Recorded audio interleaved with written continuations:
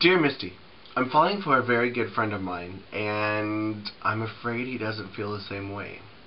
Should I bite the bullet and tell him? I don't know what to do.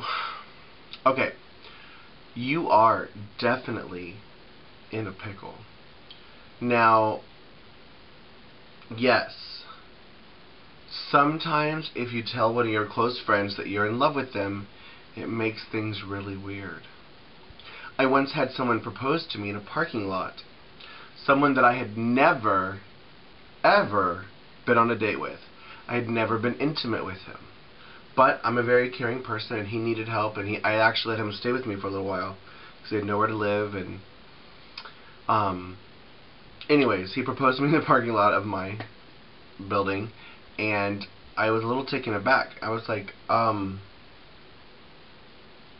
did you get mixed signals? Like, I don't know what's going on. Long story short, he said that his therapist told him that he was in love with me because he didn't need to be high when he was around me, and I made him feel loved and beautiful and blah blah. Long story short, and I told him, look, I don't feel that way about you.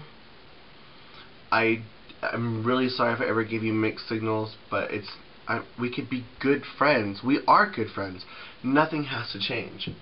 I didn't get weirded out.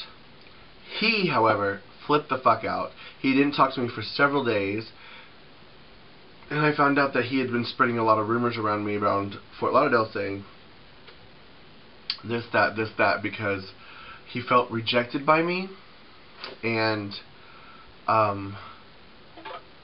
it was just really weird. So yeah, I do know for a fact that it can make situations weird, but it doesn't have to. By telling someone that you have feelings for them is a compliment. Like, in my situation, I wasn't weird around him. You know, I was like, whatever, let's be friends. He's the one that got weird. So if you're capable of not being weird when your friend rejects you, it's all about how you are going to handle the rejection, if there's rejection at all. Maybe your friend has been in love with you all along and afraid to tell you as well. You never know. So, weigh the odds.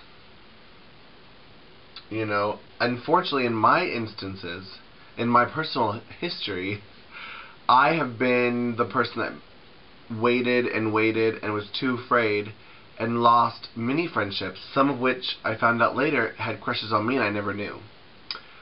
So I would definitely probably bite the bullet and just be like, look, I would love to try making this relationship more than friendship and see what happens, you know. But if this friendship is so important to you that if it gets weird, you can't take it, then maybe don't make it weird. I don't know. That's really tough, because it's a lose-lose or it's a win-win. And that's really something that you're going to have to decide for yourself. Anyways, loving you is easy.